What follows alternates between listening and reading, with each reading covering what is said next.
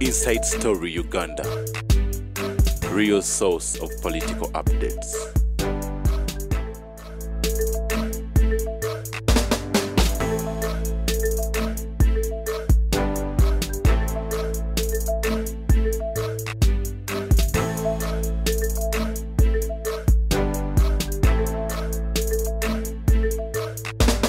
I'm credible and I have a large following.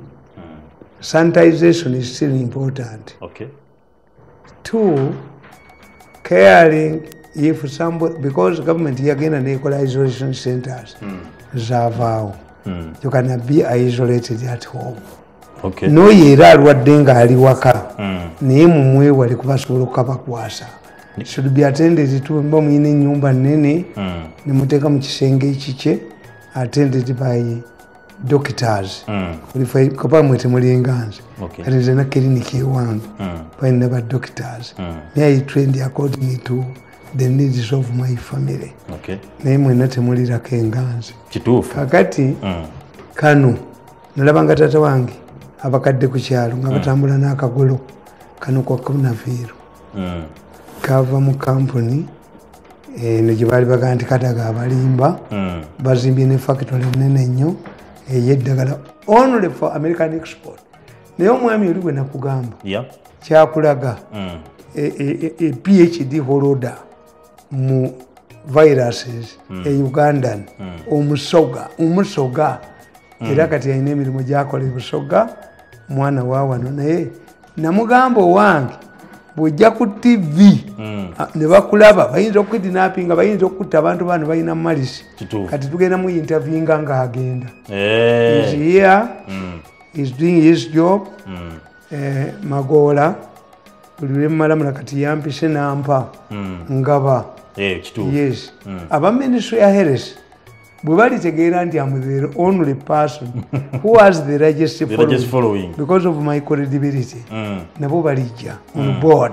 Naye abaganda bagamba nti omwenge omuka tebaguzingira nkata.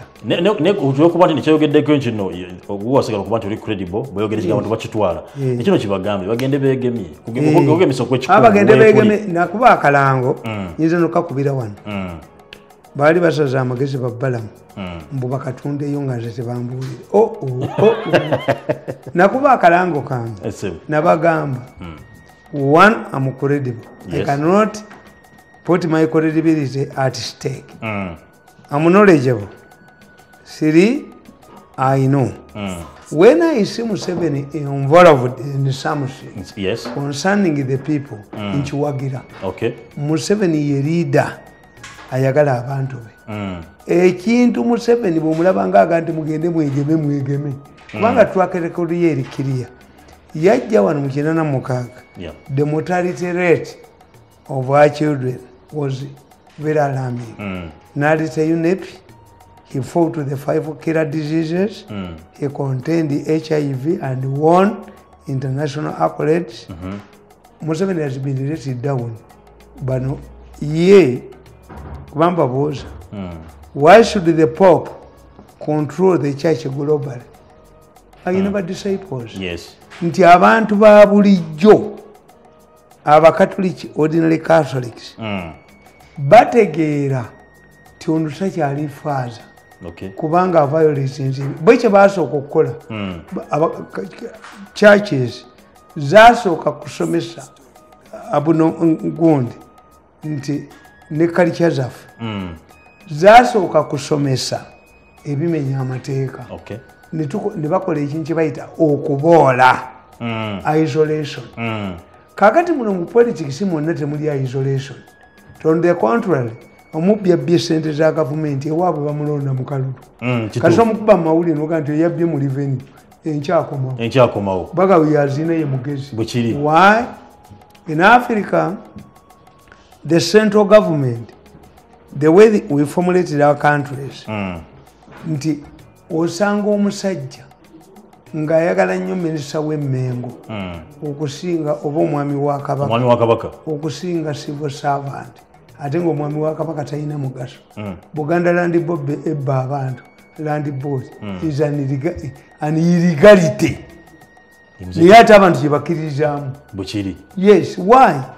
because national institutions bwe twali tuzimba amawanga gaffe tulinga akatogo k'abanyarwanda ebijanjalo bibeera waggulu so that supu akka wansi mu kati akatogo k'abaganda ate kabeera wansi bw'okabikkula emino tegibeera egyowaggulu giba tegiyidde bulungi nakano kemuyita akatogo nti njagala akatogo k'ebyenda babifumba byokka neguli omuno gw'ettooke toguwulira mu Uganda bweri our countries waliwo omusajja bamuyita Kinwachebe yawandiika akatabo nolonga atiyizi naye omuka bamuyita Obi yasoma n'agenda okulaba kitaawe ng'avudde e Bungereza taata we yamubuuza have they given you a job have they the Nigerians used to refer to their central government as they.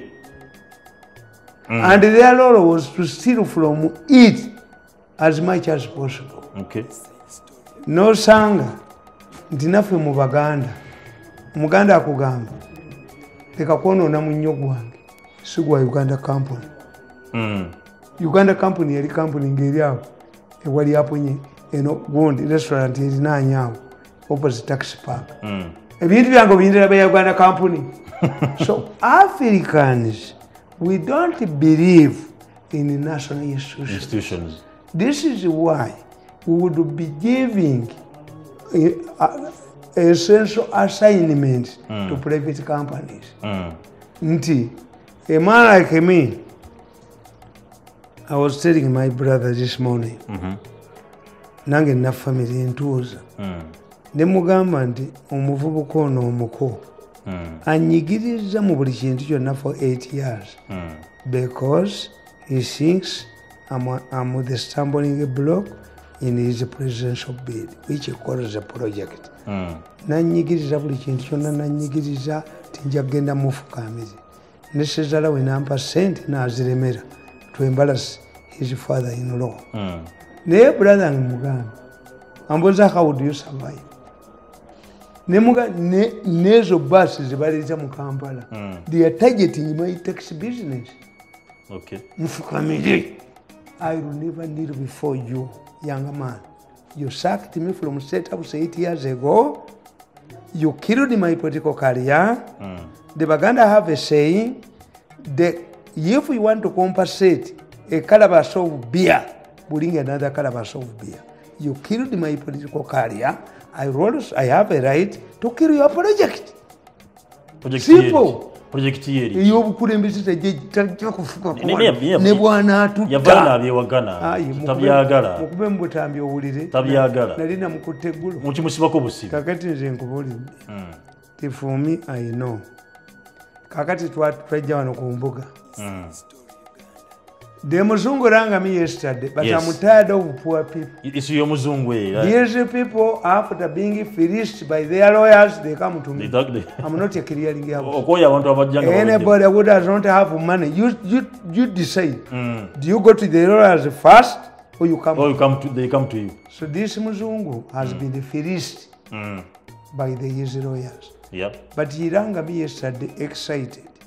I'm going to have a good weekend. Why? The magistrate in Nabasa has been summoned to explain her judgment. A judgment, okay. And I've also received overwhelming support because of the program you gave me. It's not me, it's Imbuga. The one who put up this Imbuga. This station. Omanya abantu bamanyi.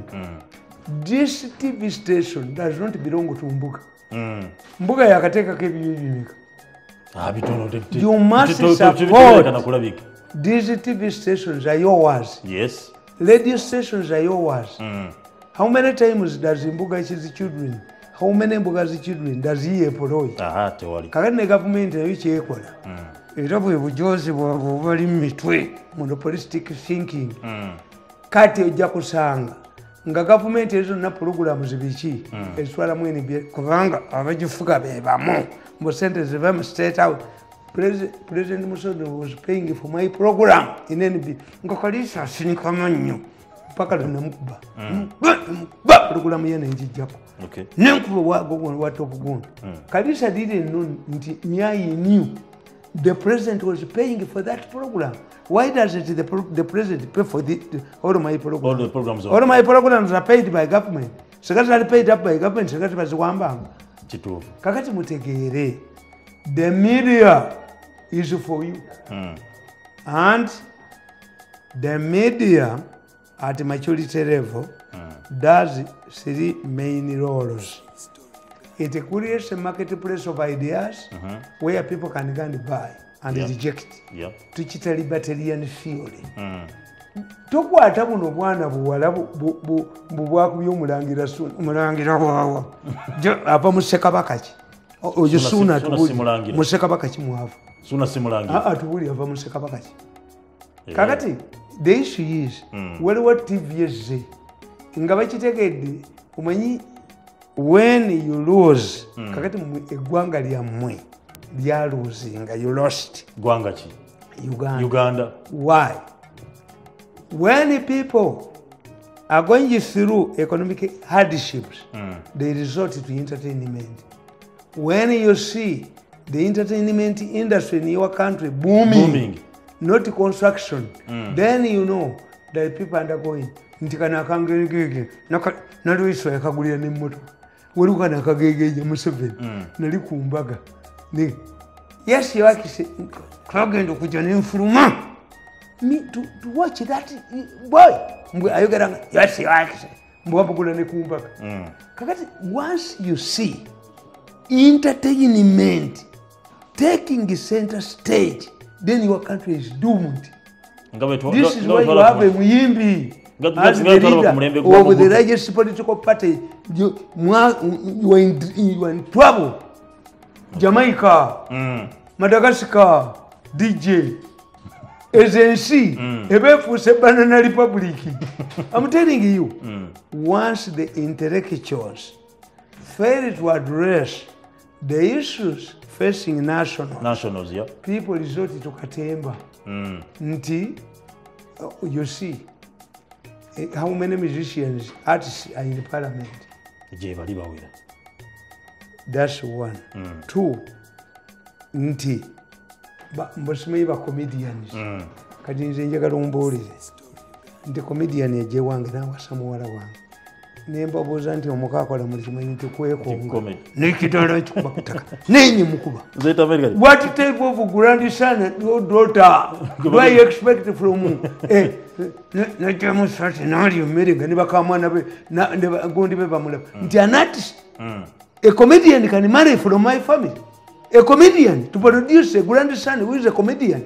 Kakati kitegeeza timwe kati olwokuba abantu bali mu economic hardships omuntu ekyasobola kuzimba nnyumba bamugoba mu nnyumba kyabala va comedy yerabireko kuliyejeko. This is why Jamaicans migrated, we are forced into Jamaica from Africa. To forget the African roots, they developed the raga dance to jump Laga. Era their patron is this Ethiopian former king, the late Selassie. Haile Selassie. They were Africans taken to Jamaica. But to remember, to forget the African roots, they developed raga dance. Raga music. Yes. When you go to Congo, DRC, all of the Congolese are musicians. Why? The Belgians were brutal.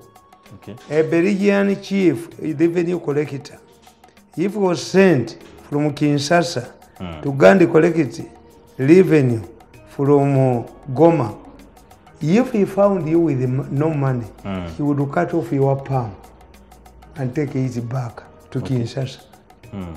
So because the Belgians were brutalized the Congolese to console themselves, every Congolese is a singer. In fact, Nyerere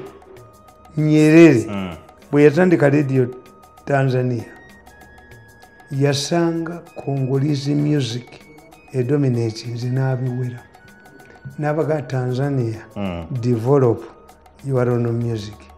Waliako ku band bagitangani bagitangane jazz band Dodoma, and this was the initiative of Nyerere. Nyerere chased away the Congolese music.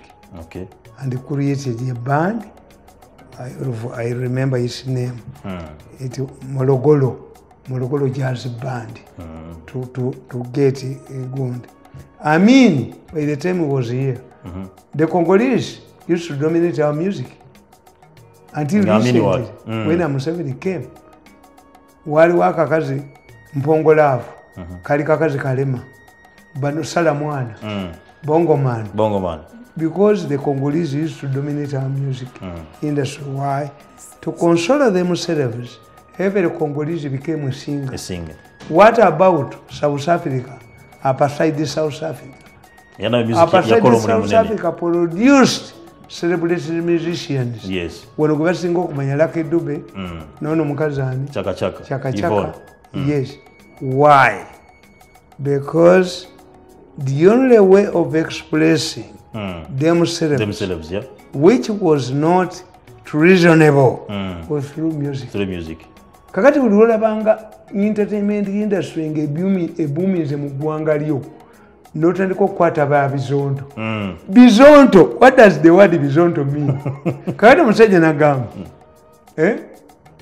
nti ndibakugamba nti muwalawo oyo omusajja amufunyisiza olwoto musajja nga tugeze yamageninga estory kati abaganda ne bakugamba abamumanyi ti omusajja yatomerwa endiga.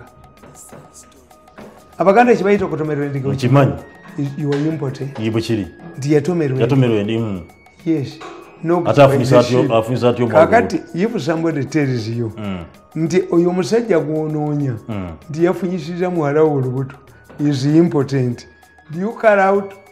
Do you continue hunting for him? You go back at your daughter. Nemubuuza omutuufu omusajja omutuufu yani. Kati omusajja amaze okuga ffe ba bizonto. We are mad. Bizonto. Mad people. But the police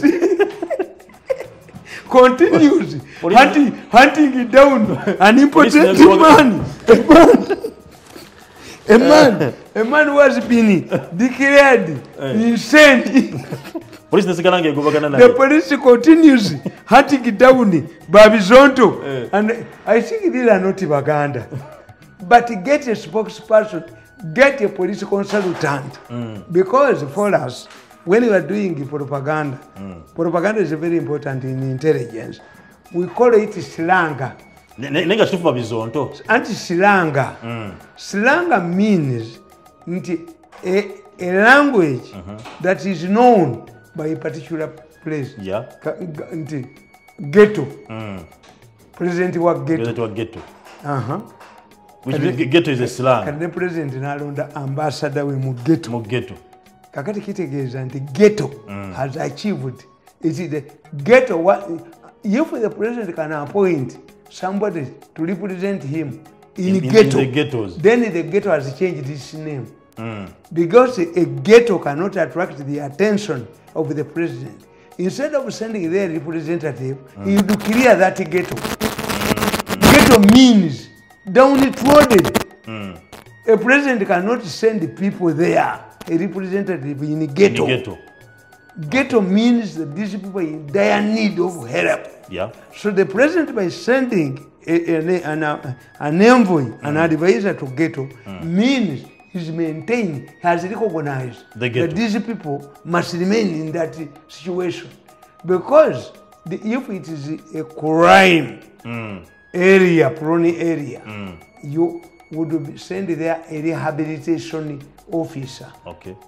But if you send there an envoy, it means that the ghettos have got something that needs the president's attention. Kakati bana abantu bano kyebatamanyi. Bizonto. If somebody is bizonto and somebody presents himself as bizonto, and to charge him, you must take him to Butabika. Yes. And who proves? Mutabika ino gendo kola ki? Don't charge him. First find a Butabika man, a psychologist, to tell you. Contrary to what this man is saying that is important, he's actually has a high libido. He's just pretending. But when somebody says, kakati gwenjagala nkubuli, nti mumuli basajja basiramu, temunywa mwenge, temukola ki, naye omusajja nayimirira mu muzikiti agandi bajama ndi mulalu mumukiriza mulayinizamu. What do you do? Ate era omulalu bino muzebbali. Ate omulalu osobola okubeera naye bajama nga tetulina saala njagala okubeeyanjulira ndi musajja mulalu natolese Butabika. Do you accommodate him? Ne baba ataddeko nga jubenyirira muga musajja ntubute omusajja gayi nti ye bizonto. Bizonto zonto is a slang. I can pity the police. They don't understand this language. It's a slang. Bizonto. Zonto. The Baganda call it zonto. Is a slang. Is a chair language.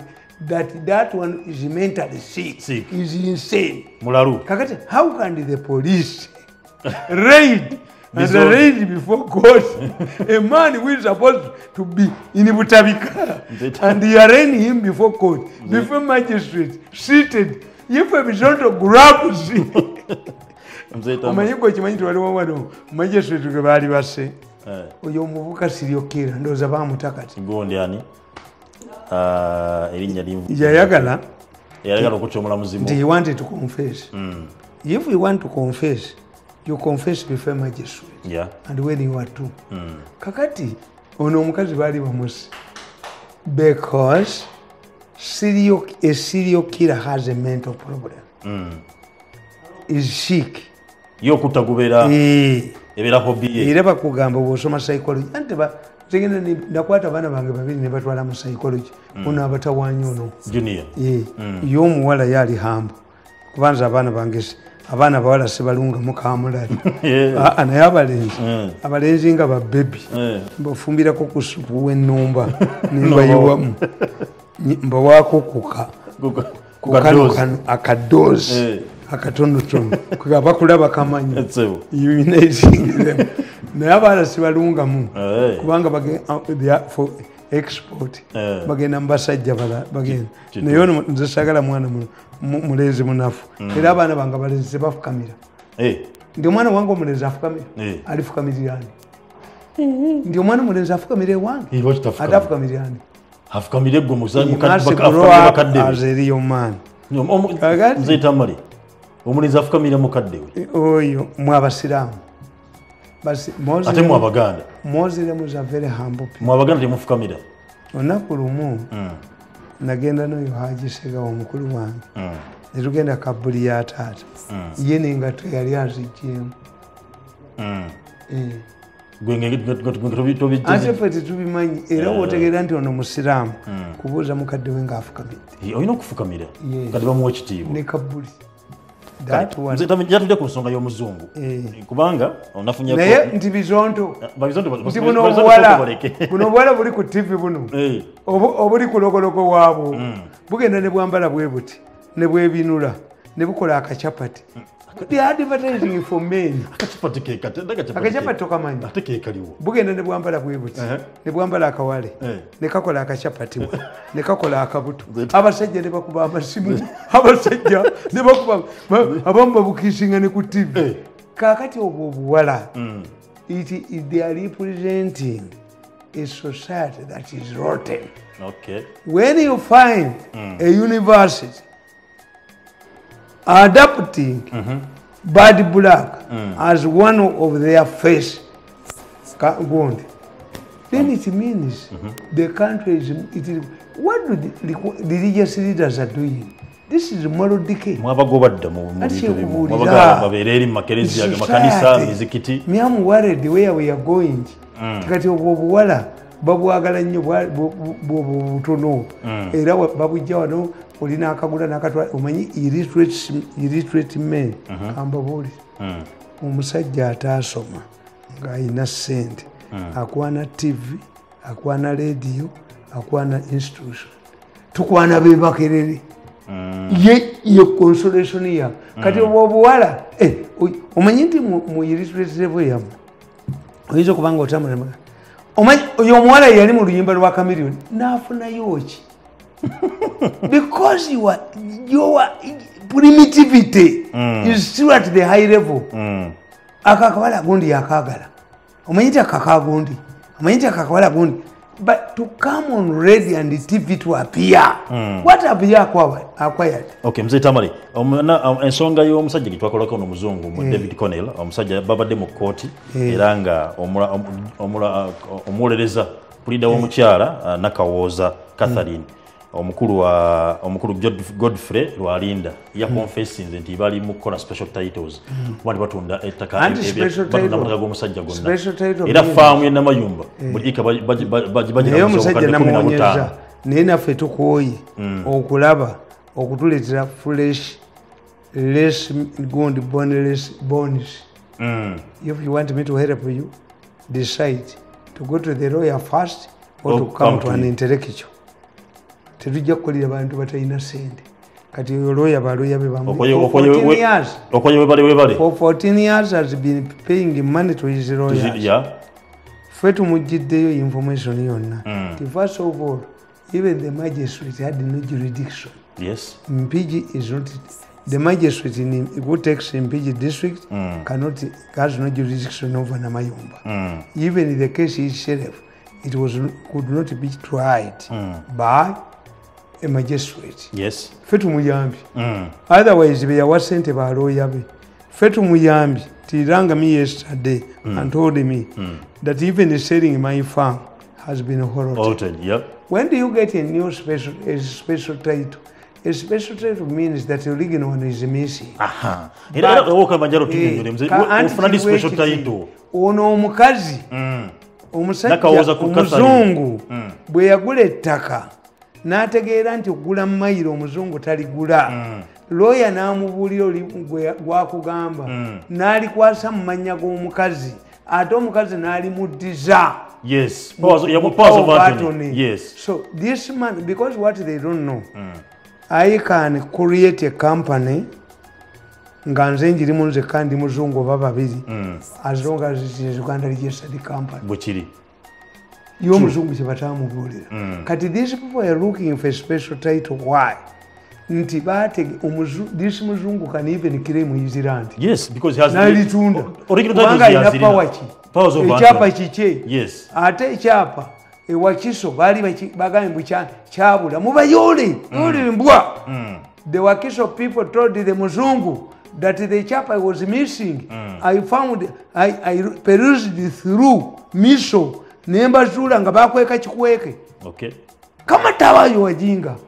Waliwo babloka babiri okuli Moses ne Jafar bannange mwegendereze nga mugira mu nsonga zino kubanga muli kutwala abantu ku ttaka lya Namayumba ekamira muzo kadde 15 ensonga ezo muzigende nabwe nalina gubagala okubati bana mu ttaka eryo abane temwetantala kubanga ettaka likyali ensonga kyali mu kooti temugula. We have helped this man. Mayinze mbagamba nti I agree with the president. Mu mawanga gonna the police and the judiciary must work together to ensure that a criminal is apprehended and punished.